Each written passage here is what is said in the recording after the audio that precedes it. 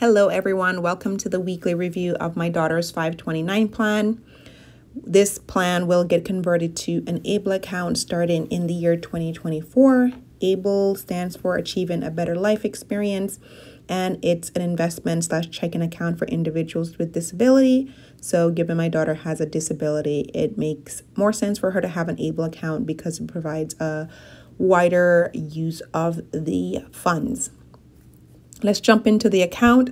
Balance on her current 529 plan is $25,015.82. I can't even say these numbers because it's so ridiculous, the loss that's on this account.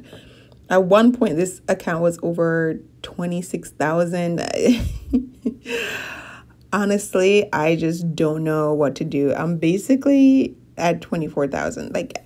It's bad. It's bad. This week in the market has been bad. But I'm trying to breathe. Let's go through this. Again, balance is $25,015.82.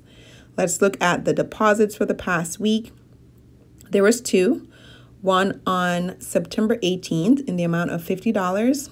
And then I deposited on September 19th, $25. So for the week, I put in $75. And even with that deposit, still massive losses. It doesn't even matter. As we see here, upcoming for next week, I have $60 set to contribute, and I will put in more funds if I'm able to find any.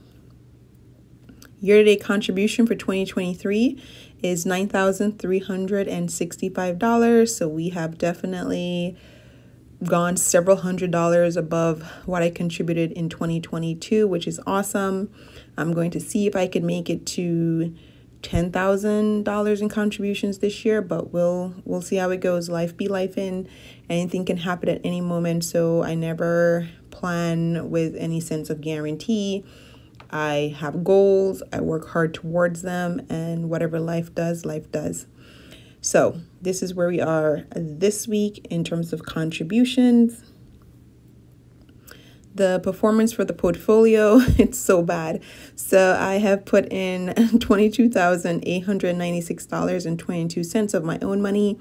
I do technically have a positive earning or profit on the account in amount of $2,119.60, which brings the total balance up to $25,000. But this earnings amount used to be well over $3,000. So I have definitely lost a ton of money there.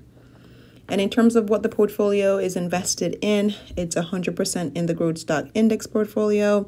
But as I said, the market has been doing its roller coaster, it's bungee jumping activity, so it's just been a hot mess. So this is where I am.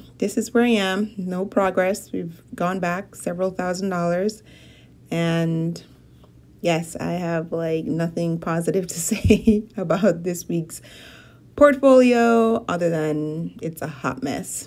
Hopefully next week will be better. Highly doubt it, but that's where we are. Okay, I'll catch you next week. Bye.